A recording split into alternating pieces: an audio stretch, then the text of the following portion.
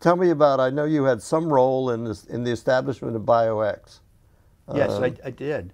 How did you get involved? I actually made up that name, which came from a conversation in Steve Chu's office. So he had in the office at that time some friends. Lucy Shapiro was there, and Jim Spudich was there, and I was there. And he was talking about biophysics. And I said to him, you know, there's there's biochemistry, that we could be bigger than that. And then we talked about other things like bioengineering. And I said, why don't we call this thing BioX, where X could stand for the unknown? And we decided we liked that name, okay? So that welled up. And then Steve led the charge in this, and he put this forward. And at that time, a number of faculty thought this was interesting.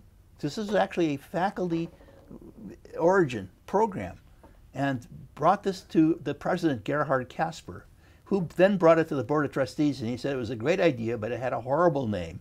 He says, we don't want nothing that's X-rated to be associated with Stanford. His legal background. That was his legal background, correct. And I wasn't there, but the trustees said, you know, it's sort of cute. They understood it. It's very scientific, where X is an unknown, a variable. That's right. And so BioX it stuck with that. And by the way, the reason it was named BioX was that it was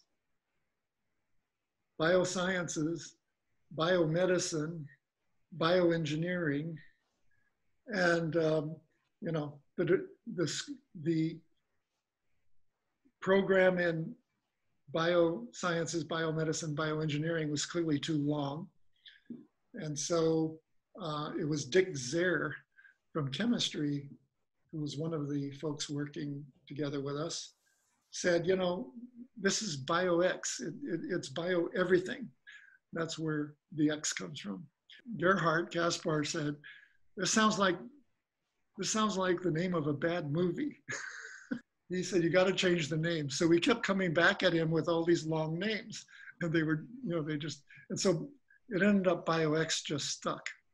Then people from other schools and other departments became excited, and they started coming to our group meetings. And then I remember one day when Steve Chu from physics, Richard Zare from chemistry, Jim Spudich from biochemistry, and I remember, I think it was a Saturday morning, we're sitting in Steve Chu's office. I think then he was chair of physics. And we were all talking about our interdisciplinary science. And we said, we should have a single institute here that helps bring everybody together. What should we call it? And at that time, what was exciting was the program X-Files and the X generation. And Richard Zare said, let's call it BioX. And we said, okay, let's do that. And then we went off to Gerhard Casper to try to pitch this, and we succeeded.